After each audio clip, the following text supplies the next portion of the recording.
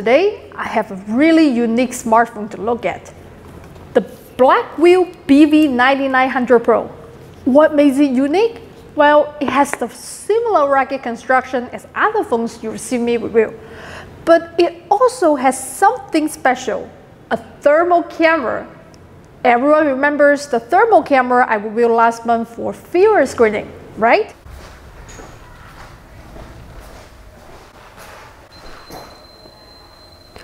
Okay, that's 99 Fahrenheit. That's a bit of a fever. That's somebody you definitely want to check out. So aside from fever screening, what are thermal cameras good for? Well, you can use them to save on heating and air conditioning bills by spotting leaks, or outdoors to find lost pets or hiding kids, look for intruders, troubleshoot electronics, and lots of other things. Cell phones have a pretty good sensor package already built in, and a thermal cam adds to that. But we won't know how much it adds until we take it out of the box and have a look.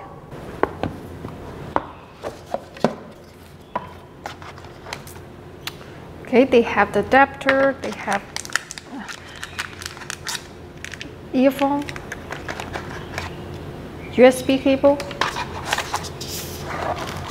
and it has the screen protector. This is our phone. I wonder if they have put the protective sticker on it. Yeah. Okay, let's turn it on.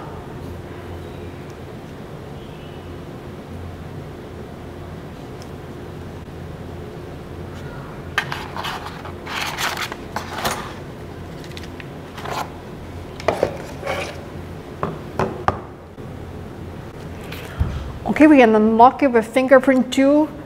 It's on the side here, so I'm going to enroll my fingerprints now.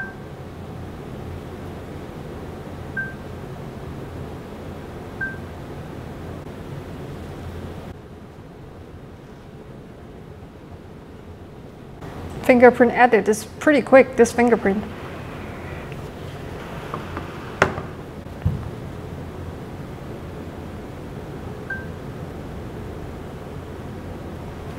Alright, let's take a look at their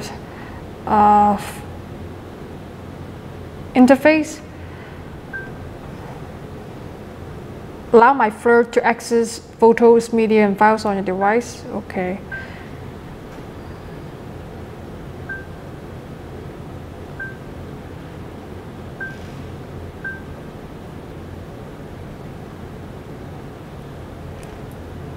So now it's opening. See, this is the fur camera. You can see my hands.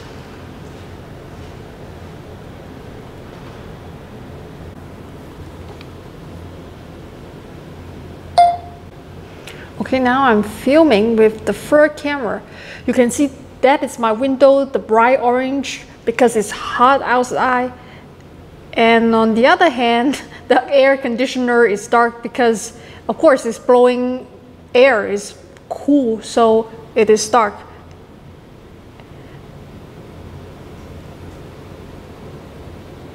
Those are my tools, my plastic bin, and my studio light. My studio light is also very, how do I say this, super orange. It's because it's sending off heat compared to the AC, you can tell. Okay, now I have the Unity thermal scanner side by side with the Blackview. You can see the readings on that. It should be pretty close. I don't know if the Blackview can do fever screening. I have to do some more tests. But if I use this properly, it's closer, the reading. It's 97.8, so it's pretty close. 97.8. Yeah, you see on the screen it's 97.8, right? So it's pretty close, the result. Okay, this one is 99.1.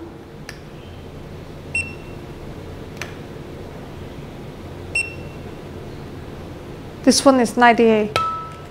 Okay, let's use the front camera to take a look at it. Okay, this one says 102.7 and this one is 99.8. Okay, it does not do so well with the absolute number, but if I am going to scan a bunch of people, it can definitely tell the difference between these two temperatures. So relatively, it can show you the temperature difference, but it cannot tell you the exact number. So you have to recalibrate it. 客人拿2个碗过来啊 ，Peter。不用，就弄这个就好了，是吧？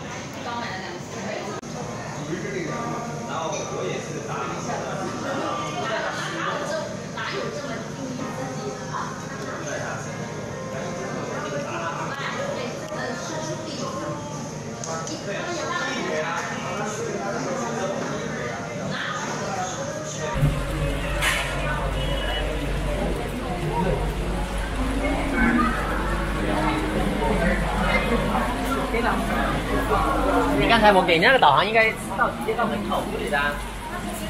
他这个要一条。对啊，给他一条啊。下次开明天就开业了。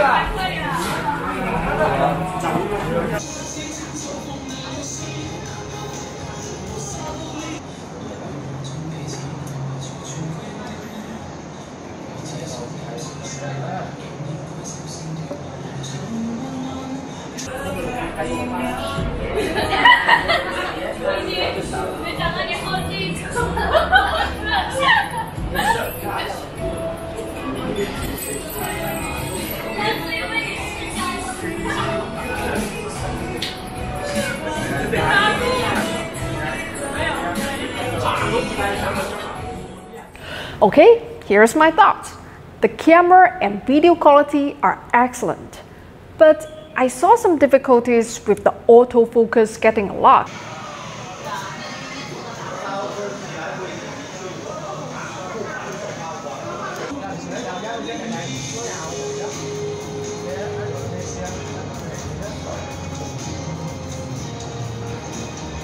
I hope there's a firmware update coming to address that. It's waterproof, which really is mandatory in my opinion. We all need to be cleaning our phones. But the edges and corners are metal, so even though it's shock protected and will survive a fall onto concrete, it's going to get scratched. For a rugged phone, I really like to see rubber bumpers on all corners. The floor camera worked a lot better than I expected and has a ton of features. The way the app is configured is clearly designed for engineering work, and I've already used it for troubleshooting several different things. It's very handy. But the real killer app would be fever screening like my Unity. If a teacher could sweep a classroom or nurse, a hospital waiting room, even a birthday party full of kids, see if anyone is running a high temperature, that would sell tons of this. Blackview or someone should definitely make a fever screening app with a high temperature alarm. The phone also has a barometer and a humidity sensor, a little unusual and potentially useful depending on what your work or hobbies are. It has a 5.84-inch screen, not as large as some rugged phones, but definitely a bit more pocketable. Overall, I think this is as much a technical tool as it is a phone. And I'm comfortable recommending it over a standard phone if those technical features are important to you. Okay, that's it for today. Remember, YouTube often doesn't notify my subscribers, so please check my channel a few times a month to see if you missed anything. Sponsorship is great, but really, the best thing you can do for me is to post my links and tell your friends. Until next time, if I can do it, anyone can do it.